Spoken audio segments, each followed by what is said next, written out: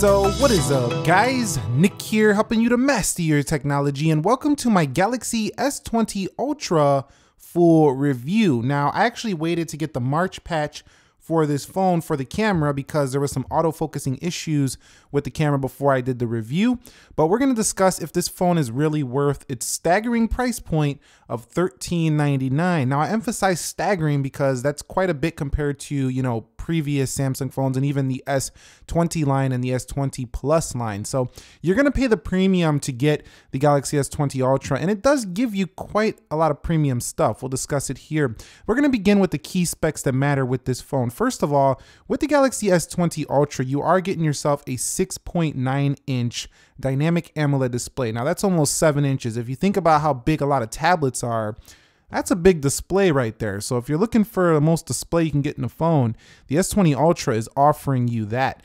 3200 by 1440p res is going to give you also a very good resolution on the display. And this thing has a 108 megapixel camera on the rear that allows you to zoom up to 100x. Now, yes, it's digital, but it can be useful for some memories, maybe not for posting on social media, but still useful for some memories. Now, this does have 12 gigabytes of RAM. You can also get 16 gigs of RAM with this phone, depending if you go with the more storage version, and 5,000 milliamp hour battery. Okay, so let's talk about the body of the Galaxy S20 Ultra. Now, first of all, you can see that the display is relatively flat compared to past Samsung phones like the Samsung Galaxy S phone. So if you've been wanting a flat phone, you'll definitely like this a little more. If you're used to like the Galaxy S10 Plus, S9 Plus, those phones had a little bit more curved panels. This one slightly on the edges, but not bad. Now there is a camera bump on the rear of this phone that's massive, so you will be needing a case if you want that to go flush with the body, or else it will definitely rock on a table. As you can see right there, definitely gonna rock on a table with this one. Now, very tall 6.9-inch display means that if you don't have big hands, you're gonna have trouble handling this one without two. So definitely a two-handed phone for most people, or at least hold it with one hand and use your other hand to swipe through and do things. As Samsung does have a one-handed mode, but that's still gonna be a little bit of a juggle with this size of a device. It's just a big device. Now at 222 grams, this phone for its size doesn't feel that heavy, but it's still got some weight to it. So it's not a light phone. It's got some weight. It's just for its size, I think it's a pretty good weight. Now IP68 dust and water resistance on both, so if you do splash on here, you should be fine with the S20 Ultra. And so you can see on the left side, there's really nothing on this phone to speak of.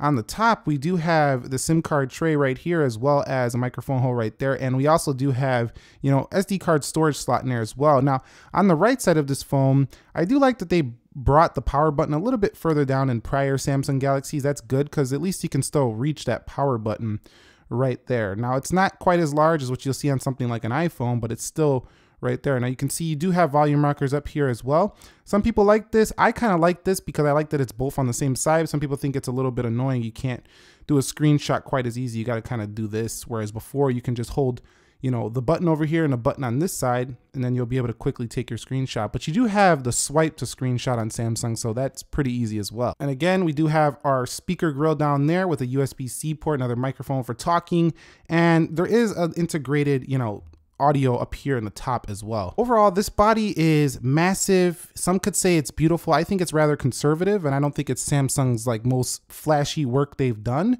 But I think for the person who just wants it sleek, professional, and clean, this is a really good phone. Overall, you're not really buying this phone for the design. I think you're buying it for some other factors. We'll begin with one of them, and that's the display.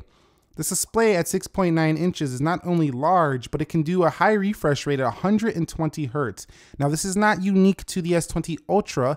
It's also on the S20 Plus and S20, so you don't have to pay this much to get this, but having it on this large of a display with 120 Hertz is such a joy to use. Now, you cannot put it in the, you know, QHD just yet. Maybe Samsung will do an update where you can do QHD and 120 Hertz, but it's not here right now. So you have to be in 1080 to do QHD resolution. However, I don't really find the need to have it in WQHD that often. I would rather trade to have the super smooth display, as it does really give this phone a feel like no other. This is the smoothest phone you can buy right now in terms of display hardware. It just is. Now, I'm not saying Samsung software is the smoothest on the market, but because of its hardware, it's up there with the best. Only thing I think comes close to this are things like the ROG phone, those gaming phones with those super high hertz displays, Razer phone like this as well. And of course, like previous Samsung phones, you still have the ability to go ahead and tweak that display a little bit more. So if we go over here to screen mode, you have vivid. If we go into vivid, you can change the white balance of this display. So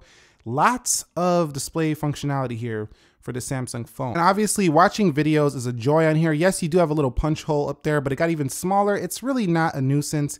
You can see bezels very thin, some of the thinnest you're gonna get on the market. And pinching to zooming, if you pinch it back down, you do have no interruptions whatsoever. This display also supports HDR10 plus, so yeah, and again, and having this ability to bring this video down and just kind of multitask while you're watching a video is pretty unique feature that's awesome for this phone.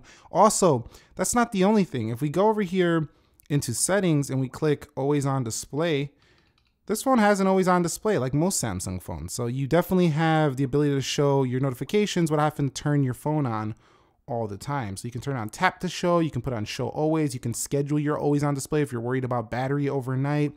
You have different clock styles with this display. So, I mean, this thing is the display king right now. All right, so let's move on to the operating system. So of course we do have the One UI 2.1 on here, and it did get an update just a couple of days ago for the camera. I'm on this patch right here, the G988U1UEU1ATCH, a really long number, but still, this is the latest with the new focusing update for, you know, the camera on the S20 Ultra having those issues. I really wanted to wait for that before I did the full review. Now, if we go into settings here, you're gonna see, if we scroll down to, let me see, advanced features here, there's so much on this phone you could do. You could change the side key. You have different accessory features. I mean, direct share, reduce animations, motions and gestures. I mean, this thing is loaded with features. I think Samsung has did a good job of reducing a lot of the junk they used to have on there, but there's still a lot with this phone, and there's still a lot you need to learn if you don't know how to use a Samsung Galaxy phone.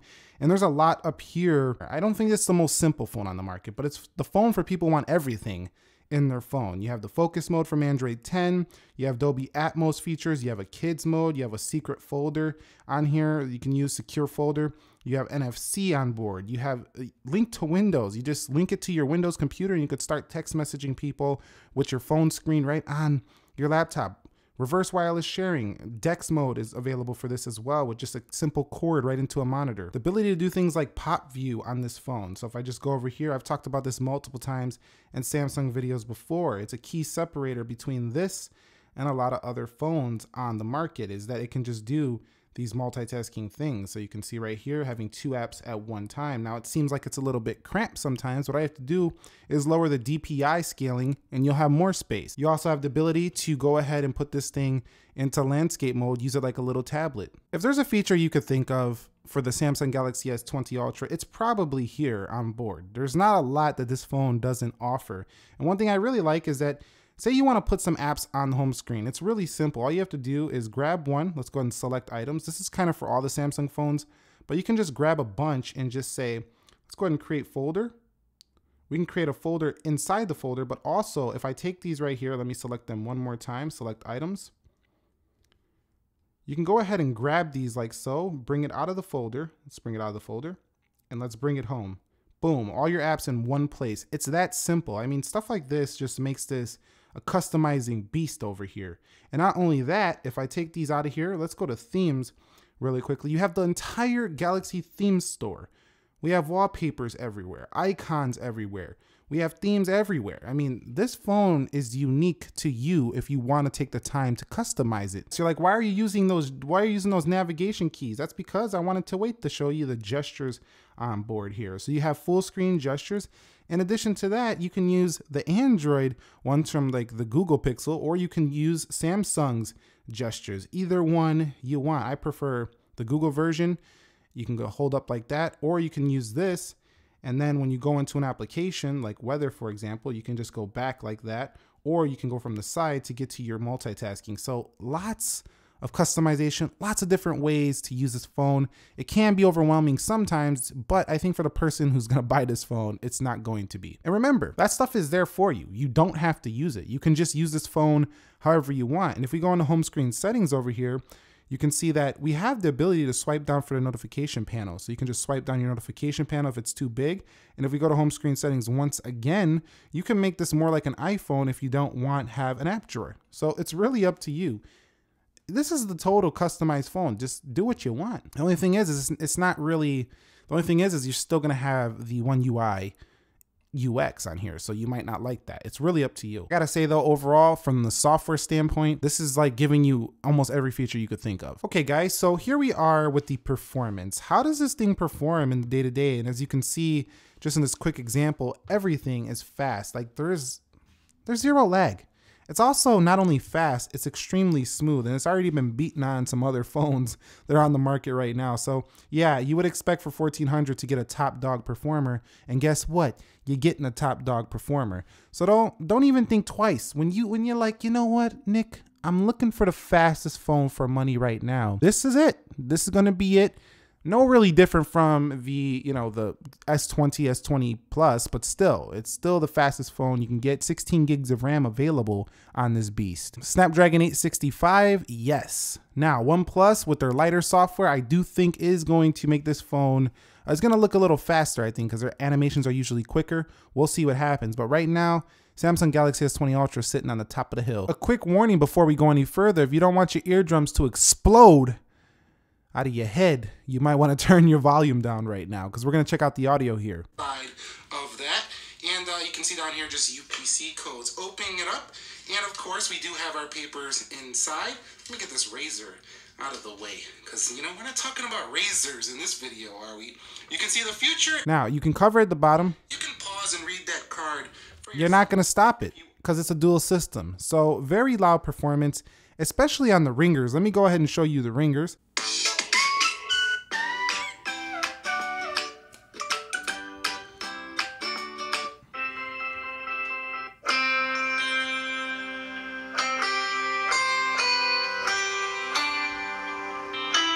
Okay, so yeah, this phone is loud. Let's just put it that way. It's probably the loudest phone I've heard in a while. So if you're looking for an extremely loud speaker phone, this one's it. This one's gonna blast at nighttime if you're trying to play a video or something. People are gonna be like, can you please turn that down? And not only that, you do have the ability to take this thing over into Dolby Atmos and raise it more to whatever liking you have. Movie, music, voice, you pick. It's really up to you. Now, let's move on to battery. A 5,000 milliamp hour battery. When I first got this phone, the first few days, I was like, why is this thing draining so quickly? And then I realized that it's just kind of working itself in. It's optimizing, kind of learning how you use the phone. And this thing has been crazy good ever since then. This thing can get me a day, day and a half easy. And I'm talking heavy use. Don't use it heavy, it can get you 2 days. So this phone is a beast in battery life. You don't have to worry whatsoever. I'm getting like 7 or 8 hours screen time, maybe even more. It's insane, the battery life on this phone. Now, what's not insane is the standby time. It still does creep down. That's typical Samsung creep in the standby. It's annoying. You can go to bed with 100%, wake up with 97, 96. You're like, what the heck? I didn't even touch the phone. Yes, that will happen on this phone. But in terms of actual usage, using it day to day, you're not going to get out of work and be like, I have no battery life. You're going to be just fine. And because it uses USB-C, this thing charges like a monster. Like, it's super quick. So battery, rest assured, it's going to be fine. You're going to be actually quite happy with this. Just don't be afraid when you first get it. The first couple of days, it's not the greatest. It does learn how you use it and it gets way better. And yes, if you are using this thing in that whole, 120 hertz mode, it does trade off maybe like an hour or so battery life. I have noticed that, but I'm willing to make that trade-off because 120 hertz is just butter. Like, it is smooth as butter. And like, I don't want to go back to this 60 hertz. So I'm leaving it there. I'll sacrifice the battery life. Okay, so talking about this camera, this thing is loaded. I mean, there is a novel on how much, no, there's not, but I'm joking. There's a huge amount of specs on here. It's like reading a novel here. 108 megapixel camera. We have f1.8 on that camera. Also a periscope 48 megapixel. Wow, 103 millimeter telephoto. In addition to that, a 12 megapixel ultra wide and a 0.3 TOF sensor. Like, wow, this is just wow. That should explain it all. There's a lot going on here.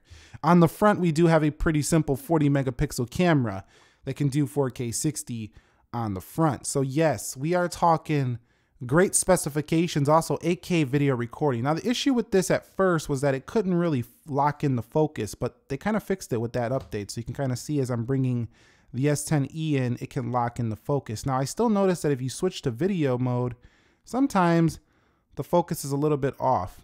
And honestly, Samsung switching to this whole phase detection autofocus and just putting it on a flagship phone right now when it's like their first attempt in a while, they've been doing dual pixel autofocus, it's working, I think was a mistake. I would have much preferred to have the dual pixel AF on this camera. But at the same time, it does, when you do lock it in, you get incredible results on this phone. Now also, not only that, if you do go over here to the bottom, you can see there's features everywhere. You got that ultra wide, you got that telephoto, you can go up to 100x zoom. I mean, this thing is packing the heat when it comes to the photography on here. Pro modes, panoramic modes, and the results to me on here turn out fantastic if you get it in focus. Over here, food, live focus, pro video, super slow-mo, slow motion, hyperlapse. They got the stuff here. And up here, you do have your typical Samsung features on board. If we go into settings, a lot to talk about here as well. I mean, you can change out things like the rear video size up to 8K video, 4K at 60. Here's my overall results though from this phone. I'm going to show you a couple samples in a minute, but my overall opinion on the results are that you get good background blur with the 108 megapixel enabled. It just gives you, and with the f1.8, it's a good background blur without even needing live focus. Second thing I noticed about this phone is that you kind of got to tap it a few times to get things to lock down. Now, Samsung's going to be improving this, but the results that come out of here are extremely sharp. However, I don't think they're great. This is not a great consumer camera compared to like the S20 or S20 Plus because it just takes a little more work. And I think that if you're willing to put that work in and do the pro mode and do the pro video, this is a phone that's going to be better on a tripod for professionals. But even then, why would you want to, mess around with all of that? It's just not the snappiest to lock things in focus. Go ahead and take a look at some of my photos and let me know your thoughts on this camera.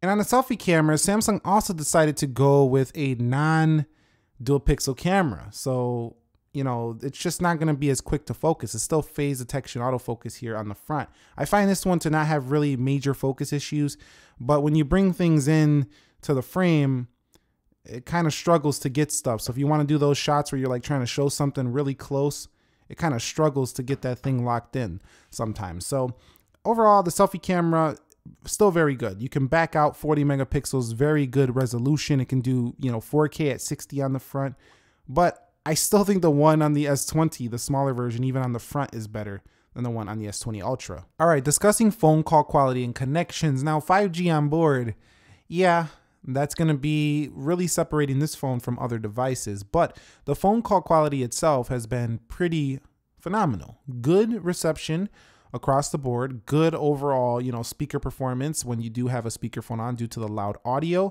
and very good overall earpiece performance as well. Everyone can hear me clearly on this phone. This is a great phone for this aspect. I've actually loved this phone for this. And yes, the 5G speeds on here are actually like twice as fast as LTE, even with the T-Mobile that I tested it on. I could only imagine when you get on like the Verizon network and you get that 400 megabytes per second. That's insane. So yeah, connections, phone calls, thumbs up here. So let me just talk about a couple pros and cons I didn't discuss about this phone. The ability to just put a USB-C in there, go DeX to your laptop, DeX to a monitor. That is an amazing feature for this phone. One of the cons of this phone, I think for $1,400 and having, you know, 128 gigabytes of storage for $1,400, I think is a terrible value, Samsung. 256 gigs minimum at $1,400, like, are you serious? I know we have to buy an SD card separate and we can make a lot more, but $1,400 for 128 gig, I'm not buying it. It's not acceptable. We need to get more at that price point. So that leads me to my conclusion of this phone. This phone, I think, is a pass for a lot of consumers. Like, everyday people are not going to need all the specs that this phone offers. I think if you're, you know, super into specs, you're going to love this phone. I think if you're into results, you know, you're thinking this camera because of the spec sheet is going to be amazing. I think you're going to be a little disappointed by how it doesn't just snap a picture and always locks in the focus all the time. Even with the update, it's still not as good as the S20 in terms of the, you know, autofocus. Again, this is an earlier review. This could improve on future updates with Samsung, and I actually expect them to improve it. But as of now, it's unanimously across the internet. Most people are agreeing that this one is not the best pick if you just want a simple to everyday use consumer camera on a phone. And so for me, I think unless you're just really into the big beast phones with all the specs, this one's a pass for me.